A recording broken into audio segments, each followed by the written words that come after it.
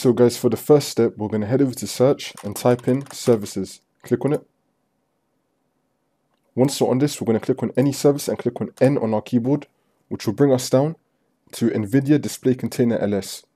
Once we're on this, you want to make sure that this says running on it, which means that it's been started. So you want to right click on it and then make sure that you can click on start, which will then make it running. But if start has been grayed out and it's already on running, you want to click on restart. So guys, for the second step, you want to head over to the link which will be down below in the description, and you want to download GeForce Experience. Once you have it downloaded, you want to open it up and it will look something like this. Then you want to head over to the drivers tab.